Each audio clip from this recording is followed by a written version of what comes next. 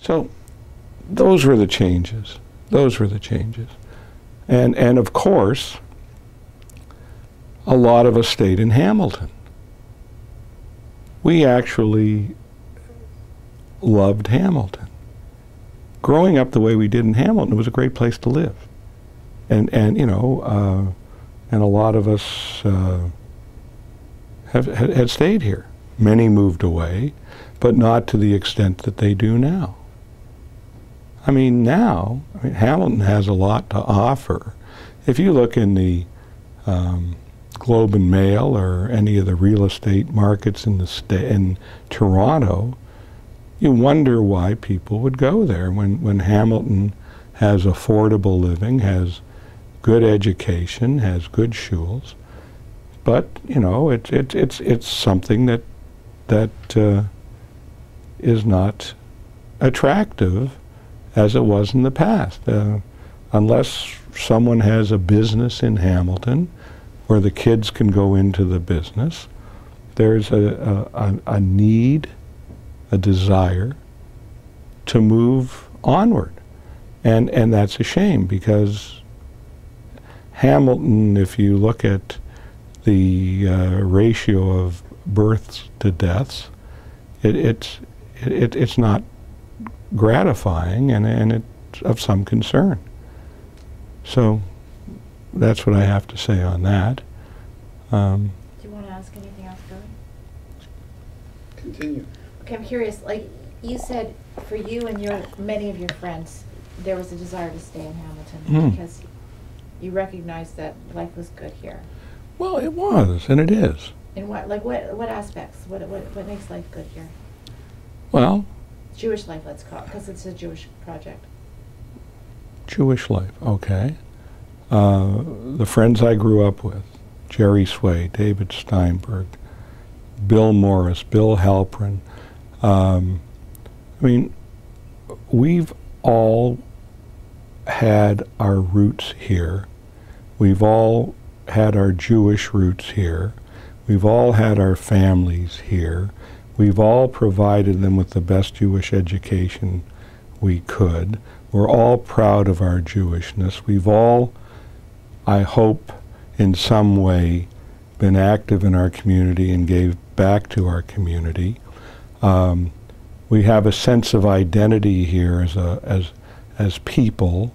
We're not lost in a rabbit warren of anonymity.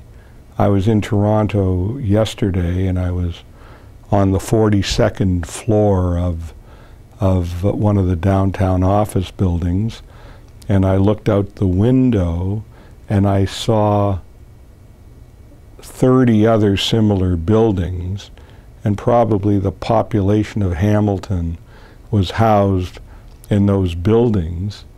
And I felt like here you're in a beehive. You're minuscule. You can live your whole life and no one knows you, and you don't know anyone. I mean, Hamilton is still a small town. Hamilton, you still have your friends. You still can go to places where everyone knows everyone. It's fabulous. It's great. There's no strangers. Everyone knows everyone. If they don't know, they at least smile at you. It's not so bad. There's no rush. Life is a little easier. It's easier notwithstanding the blackberries. It's easier notwithstanding the blueberries. It's easier notwithstanding everyone's walking around with a Palm Pilot. None of your kids live here, do they? No. Do you think they'll ever come back? No. But I'm happy they're having good lives where they are. And I can't, as a parent, ask for anything more. My wife Liz can't ask for anything more. I mean, we're blessed to have great kids, and they have great kids.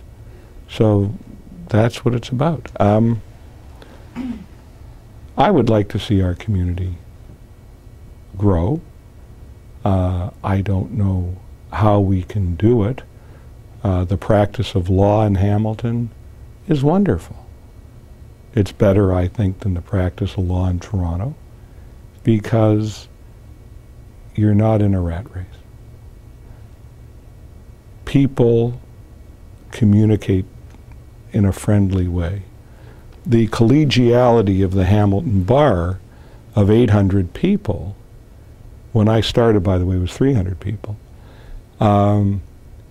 is close-knit. Everyone has respect and trust in everyone else. In Toronto, there's 27,000 lawyers.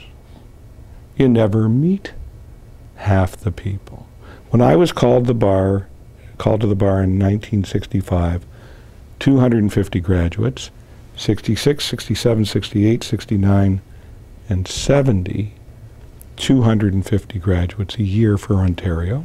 1971, the new program came in, 1,250 a year. So you tell me how you add 1,000 more lawyers into the mix over 40 years. There's 40,000 more lawyers than you would have had under the old system. So it becomes a dog-eat-dog.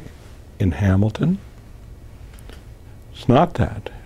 The physicians who practice medicine here, the people in the business world, they all get along well, contrary to what you read in the paper over the last few months. There is a good, solid community here.